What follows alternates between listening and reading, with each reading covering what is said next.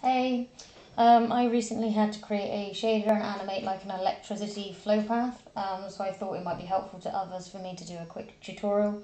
I've got a URP scene open, sample scene. I've just deleted the stuff in it, added a cylinder, kept the camera and the light.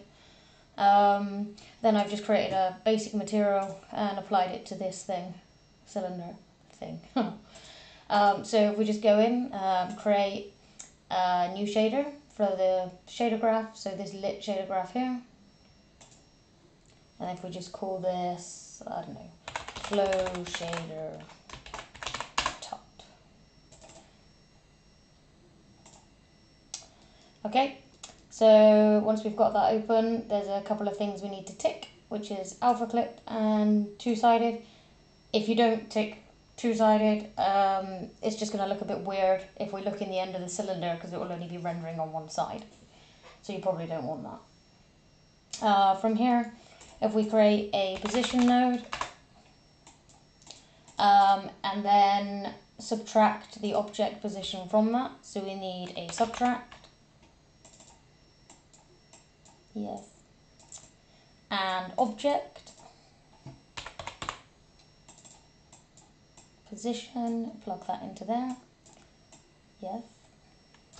And then with these, if we use a split node, we're able to gain access to the XYZ values, which was classed as RGB, by plugging this into a step node. Let's just use R to begin with. Shimmy these over, and then plug this one into the alpha. Yeah, and then we can see in this little preview now that it's been chopped in half.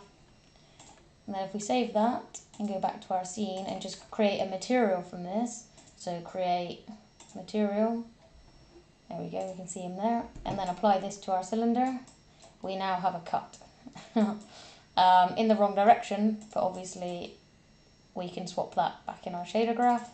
So if we go back in and instead of R we use G, it moves the direction of the cut, and now it has cut our cylinder in half.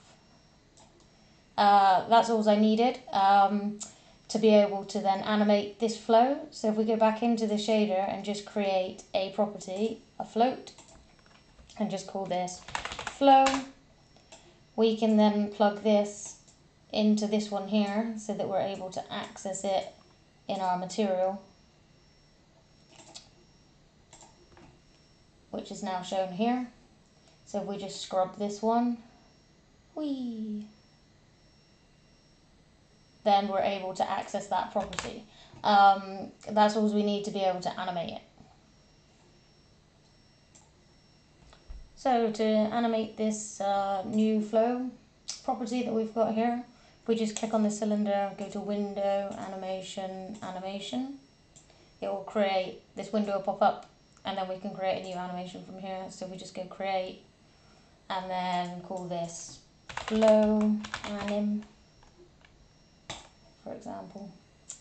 Then we have access to this object's properties. So from here we can access our material reference, which is here.